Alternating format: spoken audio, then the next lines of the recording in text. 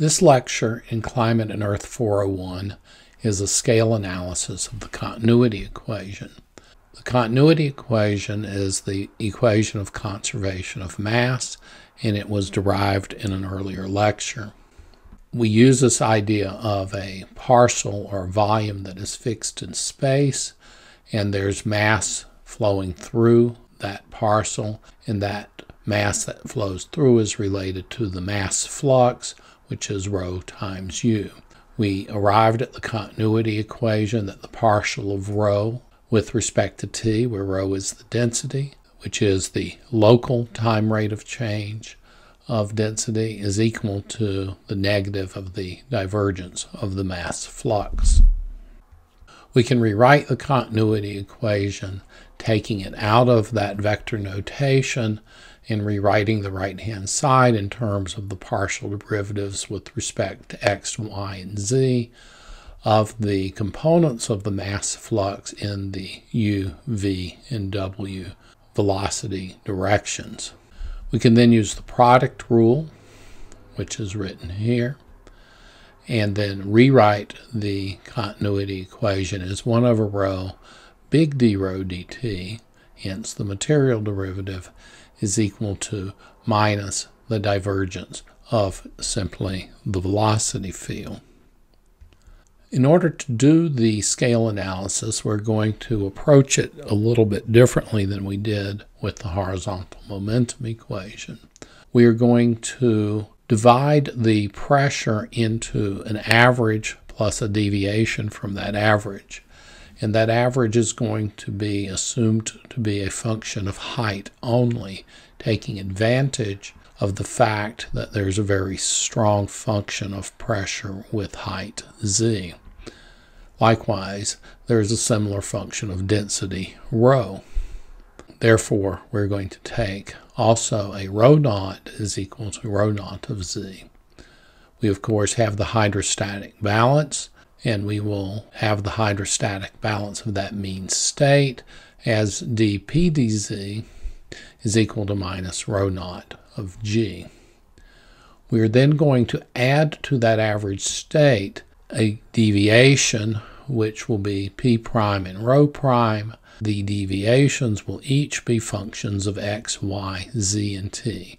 Hence, they are fully variable in both space and time.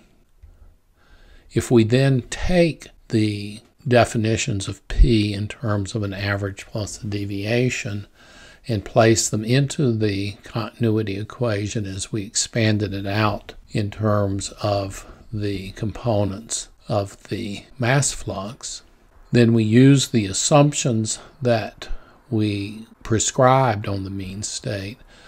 We can eliminate this term, that is the partial time derivative of rho naught, because it's not a function of t.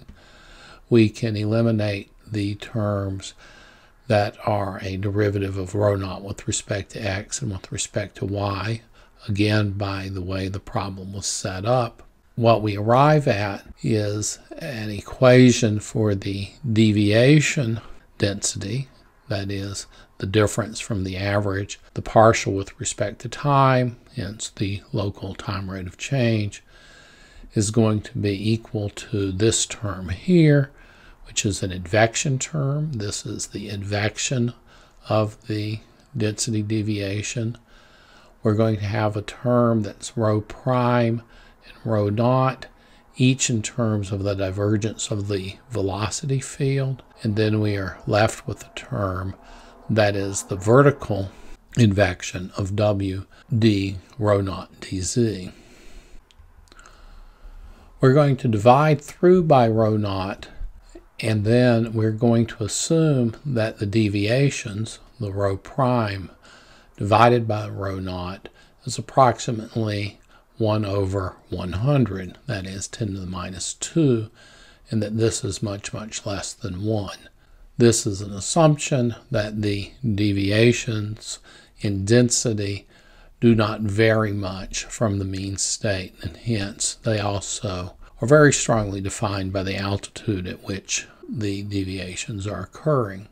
After we divide through by rho naught and we bring this advective term over to the left-hand side of the equation, we get 1 over rho naught times this term here, which will ultimately look like the material derivative of rho prime, is equal to minus. We have the rho prime over rho naught, del dot u, a term which we will eliminate because of this assumption that rho prime over rho naught is much, much less than 1. We eliminate it relative to this term, which has rho naught over rho naught in front of it, hence that is 1. Hence, since they're multiplied both by the divergence, this term can be ignored. And then we have this term here of w over rho naught d rho naught dz. This is simply rewriting that equation with these terms removed. If we then use our scaling parameters for rho prime, u, length, and rho naught, and the relationship of rho prime to rho naught, again, is up here, then we get that this term is 10 to the minus 7 per second, and this term, w over h, is 10 to the minus 6 per second. So they're within about an order of magnitude of each other. So now we want to look at the velocity divergence. Therefore, we're going to write out this del dot u term. We're going to take the du dx and the dv dy, which is the divergence of the horizontal velocity, and we're going to look at them separately. Therefore, what we've done in this equation here is we did some rearrangement, then we've expanded out the divergence of the velocity field here. These two terms, scale is u over L, but they are of the opposite sign. I refer you to a textbook if you need to know more about that. Intuitively, once we get into a flow like this, you will see this strong relationship of the flow being largely in the horizontal plane. And what we will be getting to is a relationship between the divergence in the horizontal plane and the vertical velocity field. Hence, what you tend to see is that in flows, the divergence will have d by dx and dv by dy of the opposite sign because it's diverging.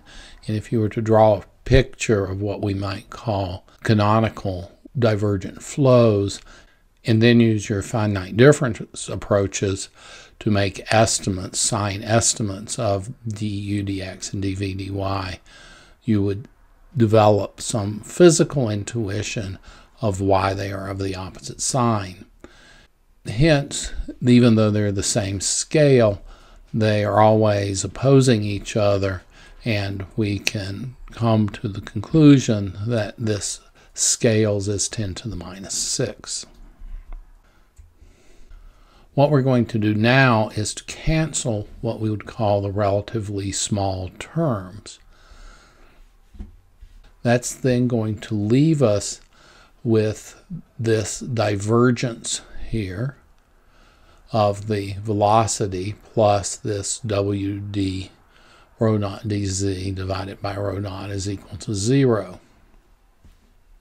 Remember that the horizontal variations of rho naught are 0, and hence we can essentially add these zeros back into the equation. And this then gives us a form where we have a du dx here and a u d rho naught dx here. Remember, this was a 0, so we can add it back.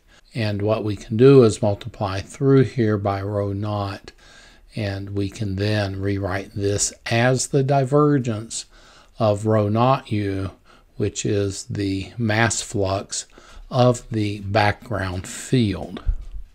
This might not seem intuitive, but it is a technique that, since we essentially own these equations, we can come back to a term that looks like this. One of the reasons we do this is that from a physical point of view, this is a relatively easy term to understand, that is, the divergence of the mass flux. With that, we then have an equation that looks like this. Here we have the divergence of the velocity field. We have this term here. We're going to rearrange this by taking the dw dz from here, the w term here. Hence, we're going to bring that over to this side. And then we're going to take the divergence of the horizontal velocity, which is here. We're going to move it to the other side of the equation, which of course introduces this minus sign. With the benefit of the experience that we're developing about the product rule and looking at terms that look like this, you should be able to recognize that this is now the differential of d rho naught w. What you can do to confirm that is you can take rho naught w and then take d by dz of that and just write it out, and you will see that you can get to this form of the equation where you do have to multiply through by this rho naught here. Then you will have an equation that is in fact a perfect differential in z, and you can integrate that equation and you will end up with this approximation of the continuity equation that rho naught w is approximately the integral of the horizontal divergence field with respect to height, and there is a negative sign there. What that tells you is that large scale, synoptic scale is what we call these, large scale, synoptic scale, vertical motions are proportional to the vertically integrated horizontal divergence. That is, when you have a horizontal divergence, or the negative of divergence, convergence, when you have a horizontal convergence, then the fluid responds by conserving mass with a vertical velocity field. If you go back to the very first lecture on mass conservation, which was done from a very general perspective, I gave an example of where you did some heating at the surface, which caused some air to rise, caused some convergence. And one of the purposes of that example was to start to see this relationship between vertical motion and convergence or divergence. And with that, we have scaled the continuity equation.